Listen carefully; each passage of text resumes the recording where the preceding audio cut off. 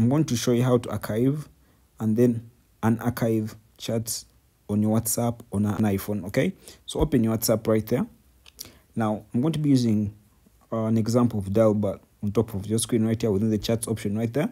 So to archive this chat, the first method is one, you can decide to long press the chat.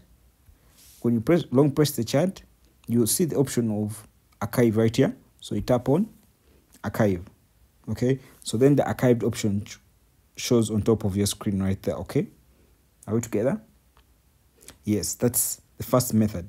Okay, and then the other method is, you see in the chats option, I want you to swipe left to the chat using your finger. You swipe left, then that chat has been archived. Okay, now that is archiving a chat in WhatsApp on your iPhone. Now to unarchive it, you're going to have to tap the archived box right here.